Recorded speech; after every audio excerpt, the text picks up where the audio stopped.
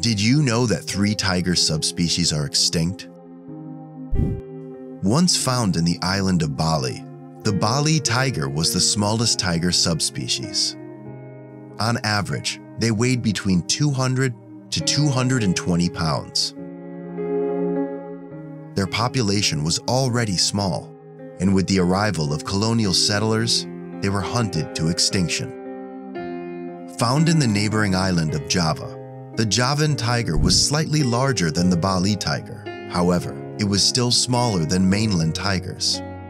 The Javan tiger population dwindled by the 1940s.